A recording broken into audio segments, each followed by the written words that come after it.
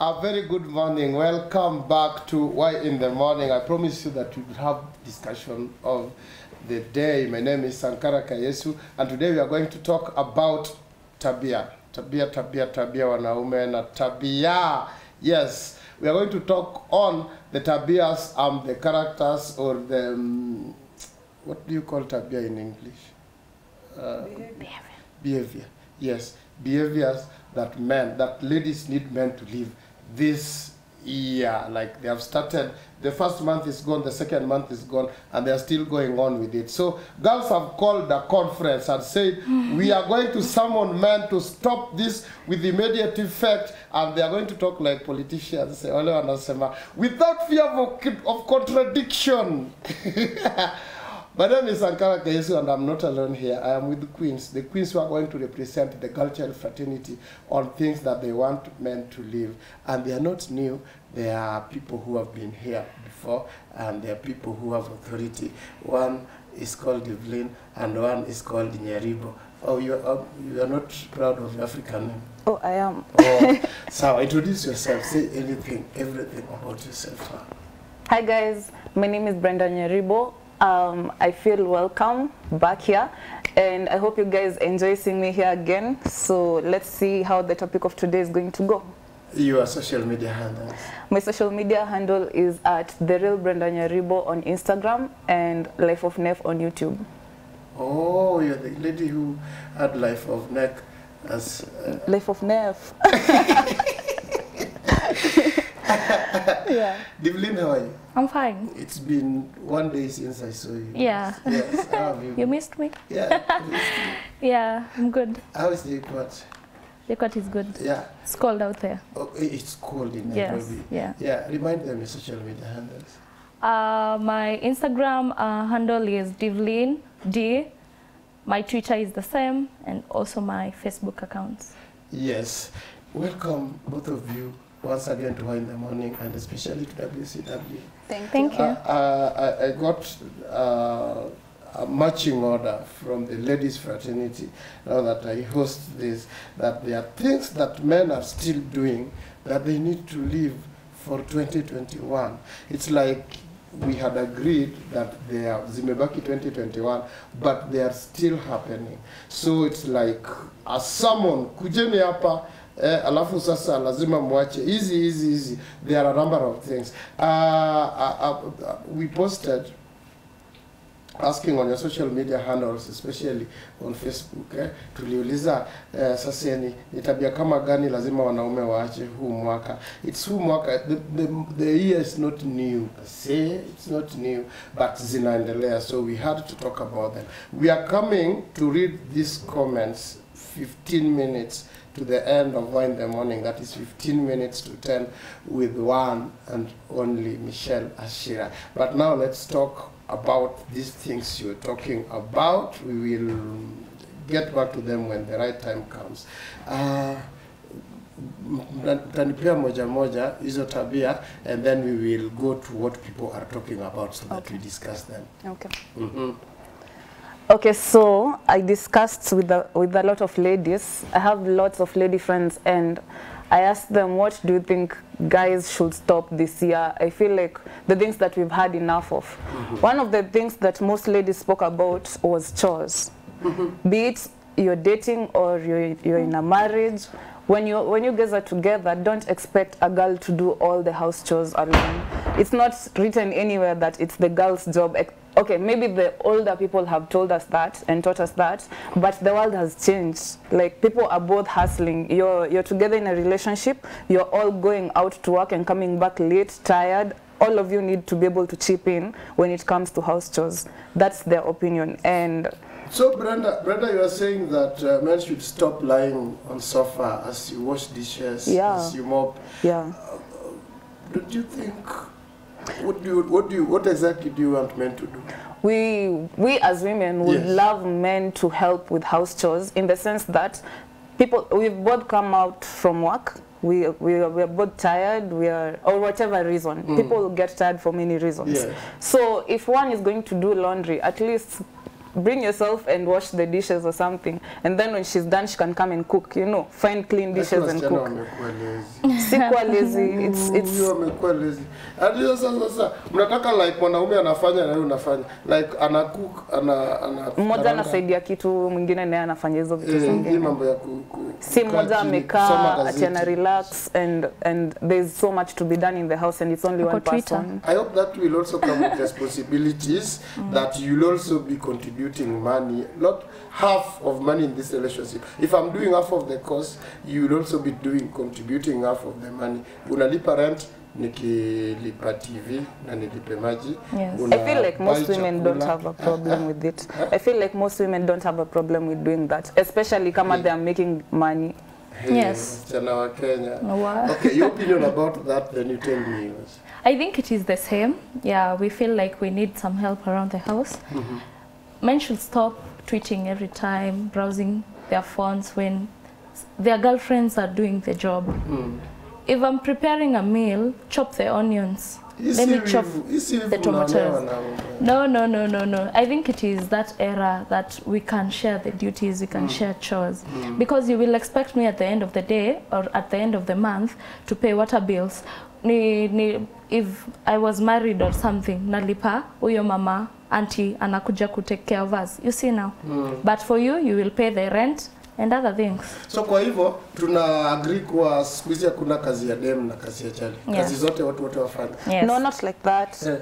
Okay, if we put it like that, some people might feel like tunawaingilia, but like be saidia. It's not about that you must do it. You just, it's nice when you help someone out. You know, there's that thought behind it that makes it, even the relationship becomes easier to handle. Is it romantic? Yeah, it is.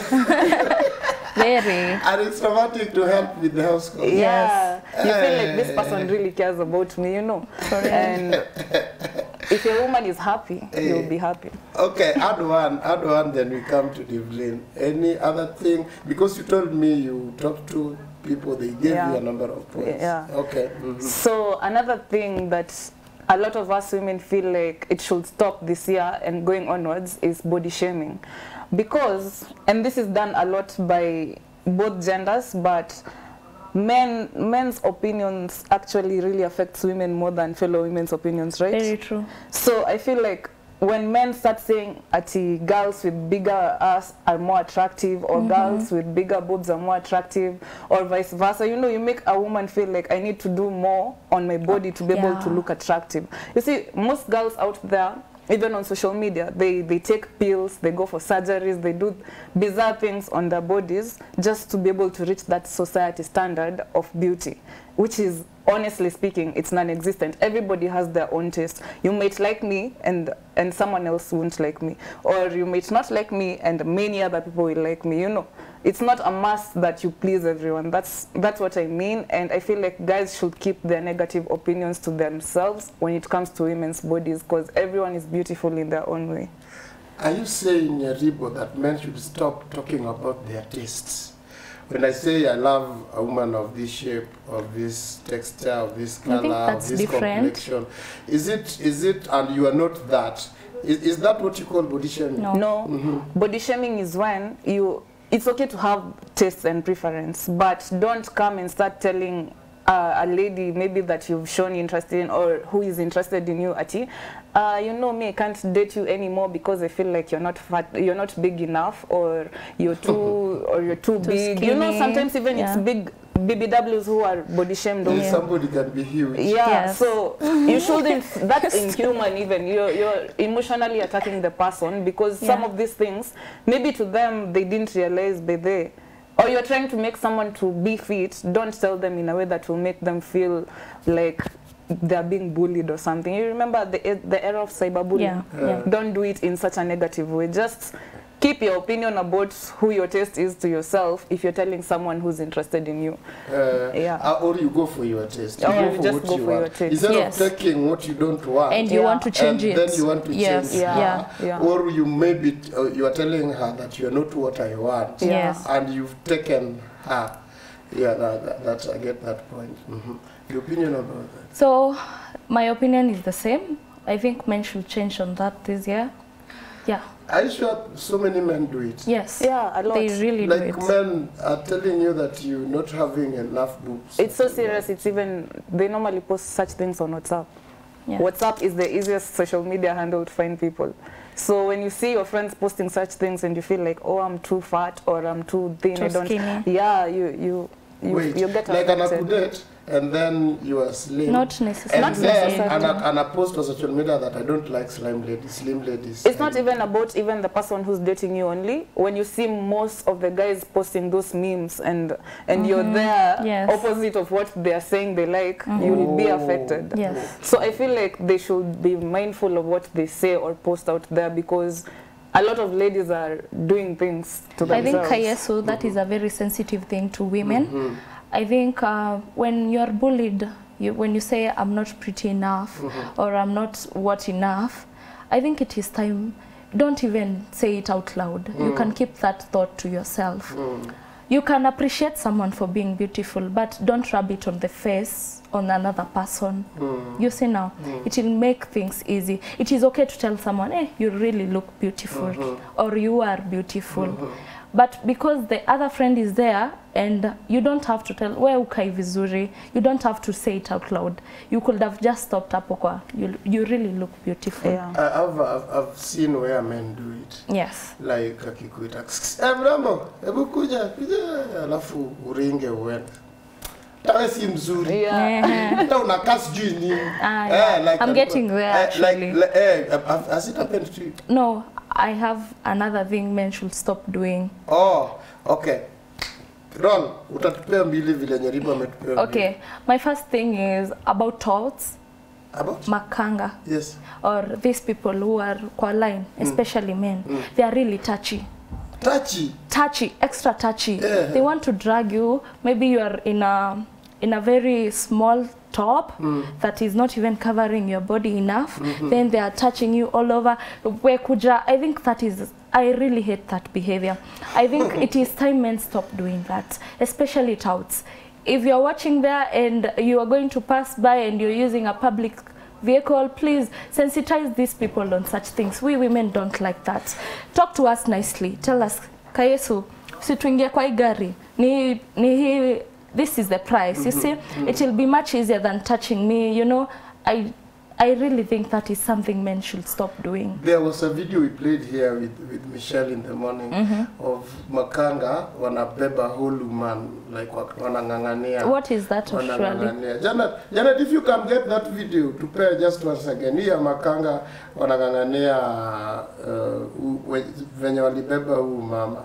Yeah, like hiyo kubeba is too extreme. Yes, but unasema kushika tu. But unajua even the kukari, you know that has happened to me. They makanga wa gari tofauti. Yeah, wanakuona and then kila mtu anakushika. So they are pulling you here, others are pulling you. You know, you actually feel physical pain. Yes.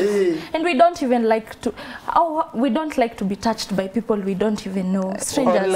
It is okay for my boyfriend to hold my hand, but who are you to hold my hand? You see now, becomes so bad. Yes, in public. I don't think it's only you, but hiyo story ya Makanga hata mimi sipendi. Like mtu hata tu akikuguza hivi unajaribu kupita alafu anakushika mkono hivi. And you're not even going to Dandora kwenye alikwambia.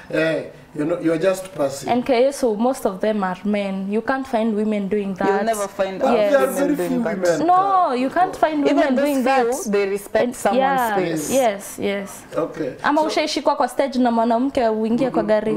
Sina. Yeah. Hata ni wachache. Hawaogopi, wana respect space. Yeah, they respect the space by the way. Respect. And they are nice. Have you seen aggressive female makangas? They can beat a whole but they respect someone's space. They tell you, will you come Indio gari naenda ni hii price. Let me play video one. Yes. Video kikuja naweza add point on that. Yeah, so there's this thing about dressing to impress. Yes. Women want men to imagine the energy they're putting to pull her. Everyone wants them on their side. They want her she's physically being harmed there. I'm so sure that woman felt so disrespected and probably hata hiyo confidence tena hata kuwa hata nayo. But hajafanya makosa, ni kung'ang'aniwa anang'ang'ania hivi. Hata kama anang'ang'aniwa, unaweza hata feel afraid to go and kwa hizo magari tena because you'll feel like last time walinibeba. This time they'll rip off my clothes. You never know. So I feel like that is something it really needs to be sensitized and men should stop doing it. I feel you. Yeah. I feel you. There's something you were adding when you were playing the video. Yeah, on that point, I'm just relating it to your point. Men should know that we don't dress to impress them. We dress because we feel happy with how we look. And I feel like that's a point that many women have tried to speak about over the years, but guys don't believe that. Thing is, we don't do it for men, we do it for ourselves. You see, when you feel good, you dress good, you feel good, you smell fresh, you will have confidence. I'm sure all of you but are I feel dressing. like I can. I'm sure all of you are dressing not to be seen. Unless a girl has an agenda, like maybe to pass with your man. Do you think most of the time you have this agenda? No, it is the exact opposite of what you're saying. In fact, most of the time, we don't dress to impress you. But you know, sometimes we dress to impress you.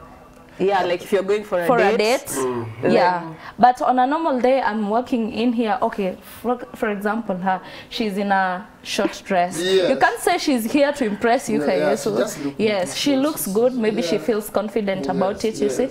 And your time will come. Maybe when you take your girl out, she will dress to impress you. Maybe you like her in this, she will dress like that. Yeah. So you are insinuating that men should stop thinking that when you dress for them. Yeah. Yeah, you know, that's why such cases like the woman, not for a younger lady, you go to Panda Matatu and then guys are fighting for you because you look nice. Yes. Sometimes they even drag you to a vehicle you don't go to that place, to the destination, but umepeleka kwa hiyo gari unaambiwa hapa ndo hii ndo gari nakupeleka penye unaenda. But then when you enter the car unaambiwa hii naenda sijui wapi. And then you ask, why did you bring me here? Because they drag you to the car. And then they start telling you ulikuwa tu unakaa poa, so tuliona to spend time. Now what is that? They've wasted your time. They've wasted your energy, umeharibiwa moods, ukivutwa kila mahali, and now you're in a car going to a different destination. Can you imagine what girls go through? Yeah. There's a lady also telling me that umekaa kwa matatu, alafu mwanaume amekaa kando yako, alafu anataka miguu zenu Yeah, they start rubbing their legs towards miguu zishikane hivi. Yeah, that is so embarrassing. Embarrassing? Yes. See, I think unlike Paul's attract. No. What is that, honestly?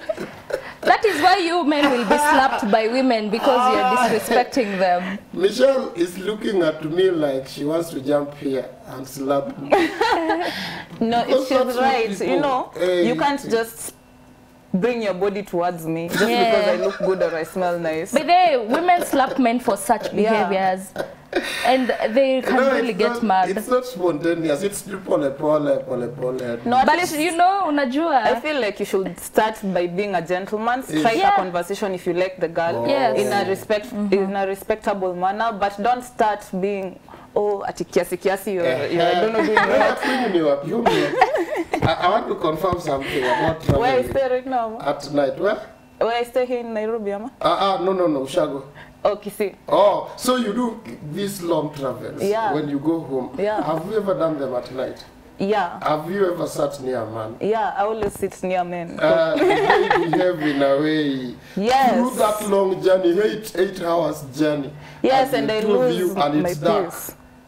Yeah, and actually there was a time that I even almost got raped. It's my dad who came to my rescue. Because the bus? Yeah, it's in the evening. The driver starts saying that the car has broken down and there are no vehicles, it's raining. And then, you know, people got out, the ones with kids and everything. So, watu wa pikipiki walikuja mbio wakasema acha tuokoe hao wenye wako na watoto tunawakujia. Do you know, we were left in the vehicle, 2 girls and the driver and his conductor. Then this guy starts being weird and getting all touchy. The conductor, the driver and the conductor was also disturbing the other girl. So it's at night, it's raining, people have left, we are waiting for more motorbikes to come and get us, and then these guys are getting all touchy on the road and there's no one around. Me, I got pissed. I had to call my dad. So my dad had to come all the way to where we were to make sure that I was okay. I know, that's bad. Yeah. That's bad. You could have taken legal action against those I wanted to, but I hear it's a common thing. So That is something men should stop doing. Being a girl, eh? Yeah. It's very hard being a girl. Okay, yes, so I think we you should hear the emphasize on experiences that. of people who travel long at night. Yeah. Yeah, it's very common in our route. Yes. It's not common in our route, but if it is like he approached you the way, in a respectable manner, you live and feel safe. Yes, hata ataenda na namba nyumbani. Igonga akipita, mgonge moja. Na sasa tunamgongea na kujamuliza kana taka. Kana kama akuli. Sasa labda mna agree, so by the time mmetoka hapa hadi mfike sema Limuru, mmekuwa in a relationship. Sasa mnaweza mlalia. No. Yeah, it happens. I know people who alighted at Narok. They are going to Kisii, and then the relationship started. Wakaanza introduction wakiwa hapa country bus. Yeah, by the time they reached Narok, wakasema tushuke. Tulisikia Kenya ni madhara moja. Walishuka, it was the bus that has 3 seats. So I was like at the window, then there is them katikati, then Uchari. Wakaanza tu nikisikia tu intro hivyo tu pole kusema tushuke hapa. Mimi nimechoka na hii jani. Shuke. Walishuka, nililala kwa hiyo nini peke yangu. Hadi kisi walishuka. So some ladies are encouraging it, I think. But now let's not take too much time on that. Yeah. You have the other point said about being touchy. Yeah. And by the way, being touchy is not all just about matatu. I think there are men who are being touchy, even outside, even in their cars, maybe in the when clubs, you're going to an interview. yes. Interviews. I think that is something that cuts across every field, so they are supposed to change on that. We had a video of mtu akona mkono mrefu, and Michelle liked it. So mkono mrefu, wasichana wamesema you stop this year. Stop it. Yeah, give me a sample. So there is something that has been disturbing me a lot, yes, but it is not necessarily affecting women, but I feel men should stop drinking and driving. Oh. Yeah. It is not affecting us women personally. Drink and drive. Yeah, the many cases that are happening, Kayesu, many men are drinking and driving.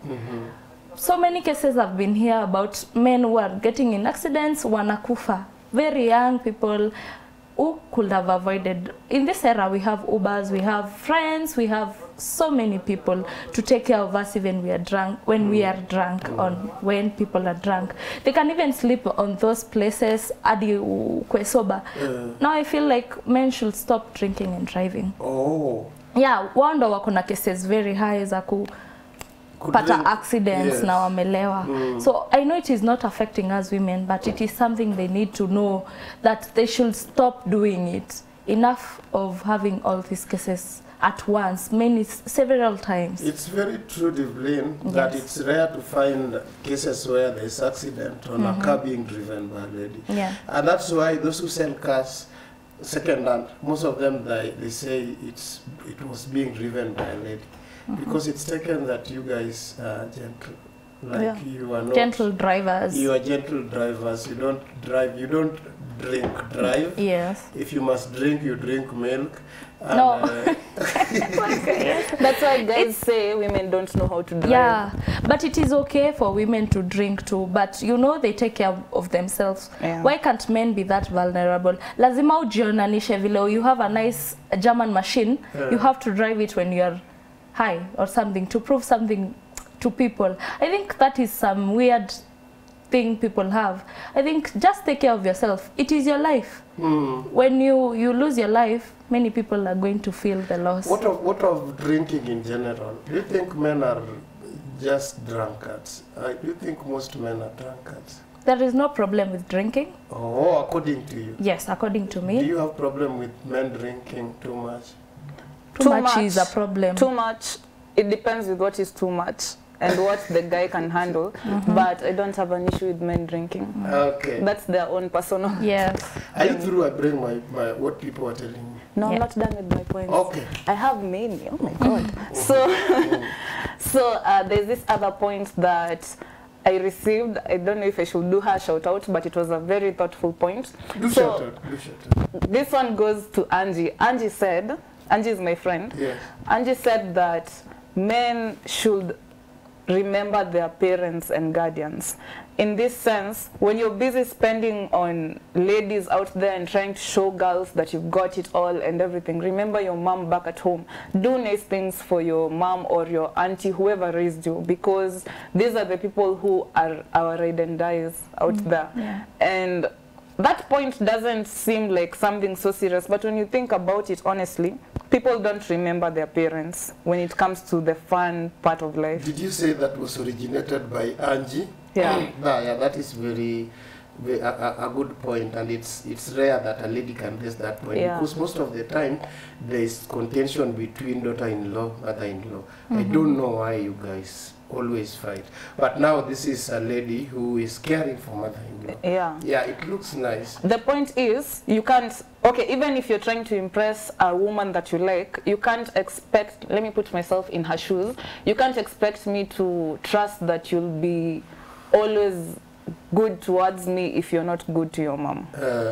Yeah, there's always issues between daughters-in-laws and mother-in-laws, but when a girl sees that you really do take care of your mother, that kind of makes her feel like you're going to do the same for her and your kids if you guys develop a family. Evelyn has something. Yeah, I want to add on that. Yes. I think what she says is when, for example, a man wants to build a house for his father, remember the wife's parents too. Yes. Like if there is an upkeep, you always send to the father, to the guy's parents. Remember the girl's parents as well. Why don't you remember your parents? Why are you forcing me to remember your parents? No, we are not forcing. We are not parents? forcing. We are just saying we can do it. Wacha isikwe tu ni one-sided juu niliolewa You also kwenu. remember my parents? Yes. Because you've seen Brenda is saying that I should remember my parents. She's not saying that the lady should remember man's parents. Why are you saying that the man should also remember the lady's parents when they also have parents to take care of? I think it should be mutual. It should be an understanding that sisi ni watoto. Sasa when you get married, you are one. Now you have 4 parents as one. Oh. Now you need to provide for all of them. You will not be like I'm just going to provide for those who brought me up. You see, you've come as one, so you need to provide as one to all of them because they brought up you all. Mwingine anasema wanaume waoge 2022. Oh yeah. Yeah. And I felt like to insult. When you're walking, that's not even a point we should be discussing. Si tunaoga kama twice a week Simba. No. At least, maybe most of us women take a shower at least twice in a day, in the morning and in the evening. Wewe unaweza shindwa mara moja per day? Hauwezi shindwa mara moja per day. So that we feel like ladies, if your man does not shower you, it's your responsibility to tell him. As in usitufanye tukuja kudiscuss kwa TV ati men wasioge. Because men do shower by the way. We have clean men. But somebody accused men here. We'll read it. Somebody accused men of not to shower. Or maybe huyo ni boyfriend wake ndio. Hapana, we can't say it's the boyfriend peke. I think most men don't shower. No, me know most men do shower, but then there are those who don't, because a guy can pass you. Oh my God. Ni kama umetoka mjengo asubuhi. But somebody said mwanaume ni jasho. Hapana, no. Nile jasho inanuka pesa, si jasho. Men also should give women money pia. Oh. Girlfriend allowances. Sikia hii sasa. Sikia hii. Alafu anakula. Girlfriend allowances, please. We want girlfriend allowances. The point is wanaume waache kuwa stingy. Wanaume waache kuwa stingy. Let me elaborate. Yes. Yeah. wanaume mwache kuwa stingy, because I'm not saying that because women want girlfriend allowance. I'm not saying because of the allowance thing. I'm just saying men should have the mentality of a provider. Yes. That's how it is. Atanani na mafeminist that is do women can do. You do your part. Whatever. You're supposed to have the mentality of I should be able to provide. That's what gives you the energy to hustle, the energy to work hard, because you know you're supposed to provide for maybe your parents, your siblings, your girlfriend or your wife. You know, if you have that mentality, stories of stinginess as it come in the picture. Also, men should stop spending so much on their boys' clubs and forgetting that we are here. Why do you want to control we are our here. money? Why do you want we don't want to control your money, but spend on us. The same way you spend on boys' club, and we will not complain. Yes. Yes. The same way you go buy drinks worth 50,000 per night. No, checking. The topic is giving ladies order to men. Yeah. No. But orders again. Okay, so I have a question. A man goes out with boys at night. They spend around 100,000 on drinks. Tuseme wewe hata ulichak 50,000 as a man, as my man. Alafu nimekula mbosho na mchele. How is that even possible? Nieke vizuri. He has better plans for what? And you know what? Sometimes man shall not leave the food alone. Yeah, there's this saying among women, we see a man's ile uwezo wake through his lady. Yes. If your woman looks shagalabagala, you're nothing among the women fraternity, because you're not doing. Yes, you have money. Yes, you go for fun things. You go for road you have trips, a nice car, but and your all that. girl looks like shit. Yeah. Let's see the flip side of that. Can you also spend on your man? Yes. Very well. Oh, okay. I'll splash that Let me money. tell you, see, women wait to see how is he going to do it. If you show a girl that you're generous, she will be generous for you. Yeah. But then she'll try. if you're just there always crying, oh, I don't know, do you have? Yeah. Don't borrow women money. Yes. Borrow your friends, borrow your parents, but don't go to borrow your girlfriend money. Let her be the last option. Yeah, the when last the world option has turned its back against you, now you can come and borrow money. But don't put her money on me. Is double dealing and faithfulness, things like that. One is people have spoken about it. I think saying that it's going on. Yeah. Yes, we had a. Is it possible even to stop? I can comment on that. It's not. It's not. No, it's not that it's impossible. You'll tell we'll expand. Let me say this. I feel like we had another segment here, and all men were unfaithful. You will be surprised. Men out here said that kila mtu ako na mtu mwingine apart from their girlfriends, and I was shocked. Imagine Devlin. Let me tell you, Brenda. Devlin immediately after the show asked the man with whom we are, I think it was last Monday, directly, maybe you can side chick. He said yes. Oh my God. And he was a man who was looking very gentle. And so he said, maybe you can side chick. Imagine directly. So Devlin went out here with a conclusion that all men have side chicks. 90% of men, you have someone else apart from your girlfriends. Please, if you're married and you're thinking about having a side chick, stop.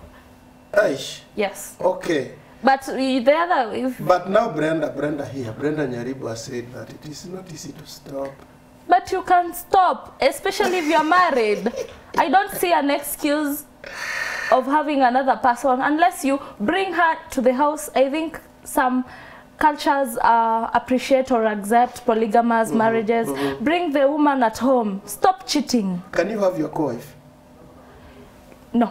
Cultures. I said cultures. So your culture from my culture, it doesn't allow polygamous. From your culture, probably you allow polygamous. So I was saying, if your culture allows it, embrace it. But if your culture does not, just stop cheating. Especially if you're married. That thing sucks. But if you're kama nyinyi hao wengine hamjawana na mna, let me not find you. Okay, but you know the other side of this story is that those side chicks men have are women. They are ladies. The same ladies who don't want men to have side chick allow men, allow married men, or seduce their friends' boyfriends. Yeah, so is it not that the common saying that women are their own enemies? They are. So, okay, depending on what the situation is, we can say women are their own enemies. But when we look at, we already have snakes among us, then let's look at the problem. I feel like, you see, you've spoken about cultures allowing polygamous marriages. So in Kenya, it's a law that was passed that a man can have as many wives as he wants. Kumbe, you saw that law. Yeah, and I was so much against it, but right now I gave up. This is the reason. Because you see those men who cheat, those married men, the men in relationships, or sometimes a girl may know or may not know when she's getting together with a man. Yes. And let's assume the girl knows. I wanted to say, that's the reason I was saying it might be so hard to stop the cheating thing that has been going on, because you can't control adults and what they want to do. In the long run, you're the one to decide, will you stay with this person who cheated on me?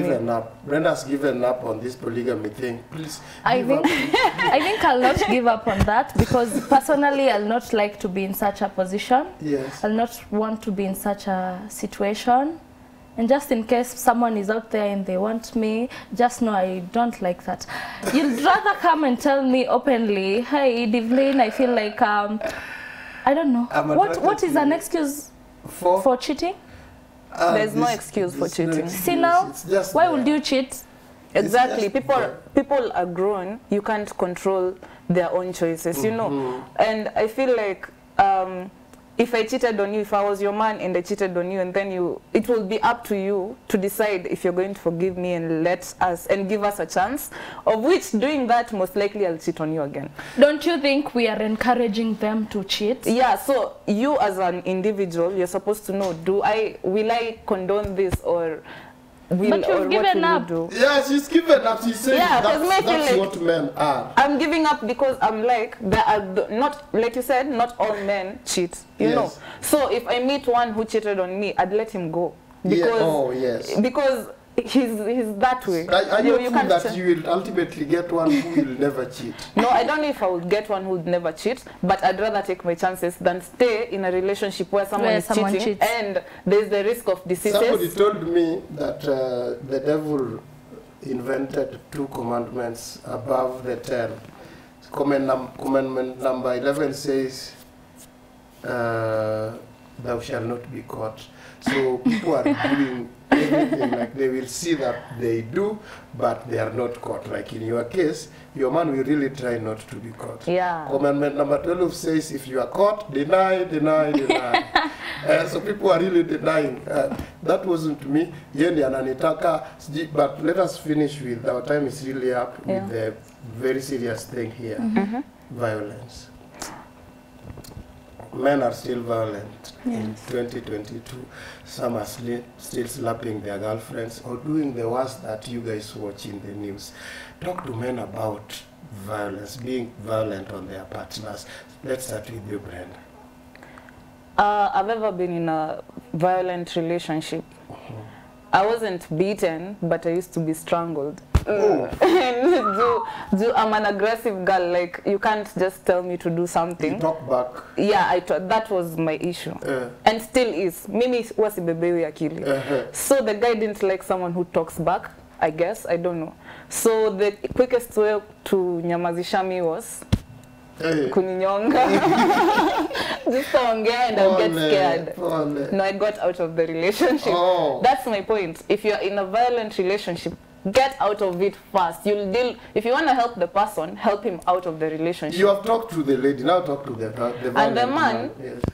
The moment you start getting physically, you start engaging with me physically like that, you lose my respect on the spot. Because first of all, I'll see you're weak. That's why you're picking on someone smaller than you. And number 2, I'll feel like you have insecurity issues.